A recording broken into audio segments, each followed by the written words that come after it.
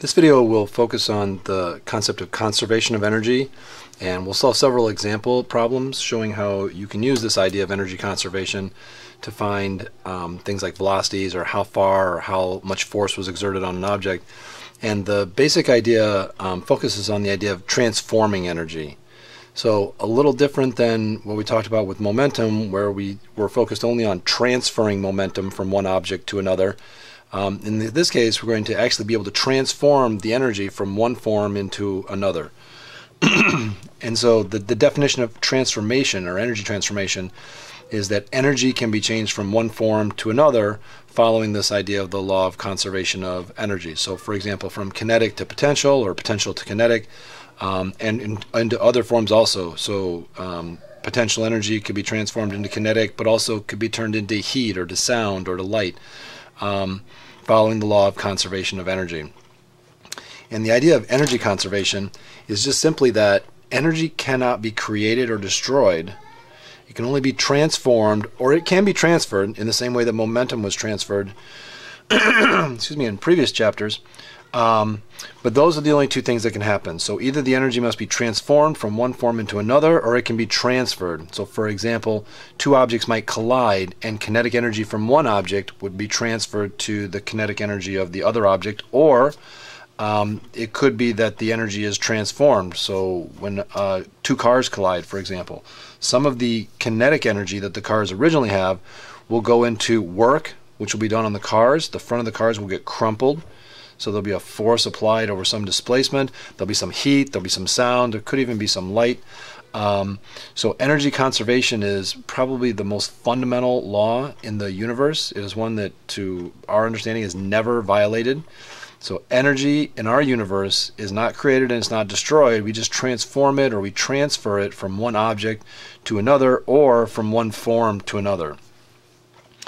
You could think of it a little more simplistically, energy conservation. If you just want to focus on the mechanical energy, then the idea would be that the total mechanical energy would remain constant as long as there's no friction or drag force or resistive force is present.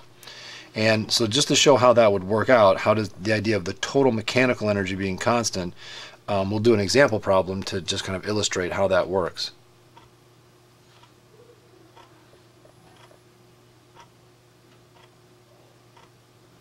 So in this example, Manny drops a 0.035 kilogram rock from the top of his school, which is 17.5 meters tall. And the question that we want to answer is, how fast will it be moving just before it lands? So in order to do that, we're going to use this idea that the total mechanical energy, or that this object will follow conservation of energy. And so we would say that EP plus EK before must be equal to the total potential plus kinetic after. So this should remind you a little bit of the conservation of momentum law. We look at the total amount of mechanical energy before, which is in the form of both kinetic and potential, and we look at the total amount of potential and kinetic after, and according to the law of conservation of energy, those two must be the same. So if we fill in what these equations, what these look like, this would be mg h naught, the initial height, plus 1/2 mv squared, mv naught squared. That must be equal to mg h, the final height, plus 1/2 mv squared. Okay, so in this problem though, it said that he dropped the rock. So that means that the initial velocity in this case must have been 0. The object had no initial velocity. It was dropped from a height of 17.5 meters, and it has a mass of 0.035. Okay, so initially there is no velocity, so this would be 0. Okay, and we're talking about the rock landing, and so we want the rock to fall to where it has a height of 0. So that means that after the fall, this guy is 0. So there's no potential energy at the end. And as a result, the formula simplifies down a little bit. So it comes down to mg h naught equal to 1/2 mv squared. Or we can get rid of the m's, and this says that v squared, I'm going to multiply the 2 over to the other side, 2g h naught, or that v is equal to the square root of 2g h naught. And so we'll just go ahead and plug in the numbers. So all I really needed to know was the initial height of this thing. So 2 times 10 for gravity times 17.5.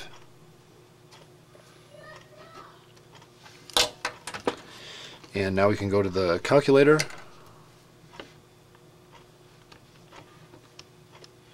So second function, square root 2 times 10 times 17.5. And that says that the velocity would be 18.7 meters per second. So the idea in this problem was that we transformed energy. So there's not two objects, there's only one object, but that object had energy transformed from one form, which was potential energy before, to kinetic energy afterwards, and then as a result I was able to calculate the velocity. You might imagine doing this problem in reverse. Maybe I kick a soccer ball straight up in the air, and so as a result of giving the ball velocity, I'm going to transform kinetic energy into potential energy, and I might have solved for the height. How high did the ball go? So this conservation of energy simply says that the total of these two, potential and kinetic, must be equal all the time. So at any point I could look at the total kinetic and potential, and it must be equal to each other. So let's just take a quick look at what it looks like graphically.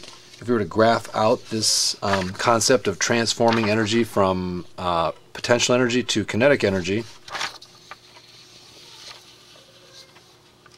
And we'll look at two different graphs. So we'll look at how the energy changes as a function of the two main properties of mechanical energy, and that is the height and the velocity. So let's look at height first.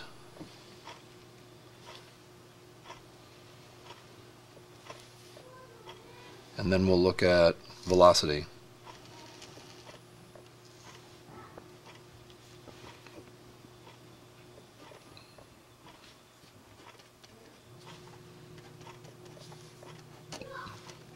So if you just think of, very simply, as an object falls from some height,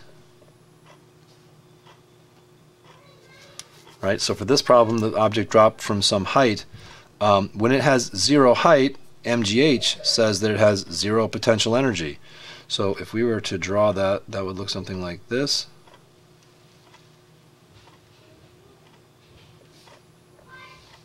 Okay.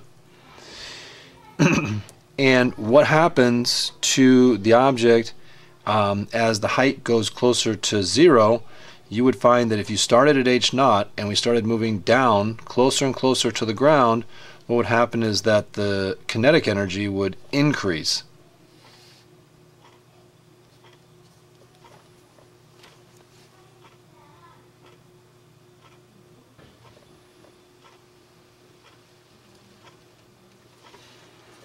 Okay, that should be a straight line, a little bit of curve there. So this line represents EP, the potential energy. The higher you go, the more potential energy you have. But the kinetic energy works in the exact opposite direction. So the kinetic energy was highest when we were closest to the ground. This is EK. But if you look, if I were to add these two together,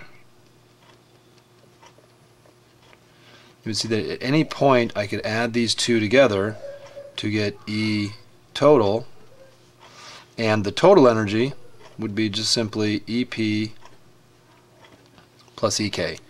So at any point, I could add the two together and I would get the total energy. I can add this point to this point and I would get the total energy.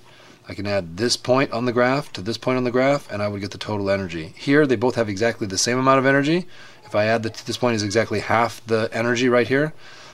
Half the energy in potential, half the energy in kinetic, and when I add the two together I get the total amount of energy. So the energy as a function of height is pretty simple. Energy as a function of velocity is a little bit more complex. So for that problem, you notice that the formula for kinetic energy was 1/2 mv squared. So as the velocity increases, the amount of energy increases dramatically. So this guy actually curves up a little bit, kind of like a parabola. Okay, excuse me, and that is EK. And the potential energy looks similar to that, but again, just to remind you, the total amount of energy must always be equal. So I can imagine what the kinetic energy must look, or the potential energy, I'm sorry, must look like. And I'm going to turn the paper for just a moment so I can draw this.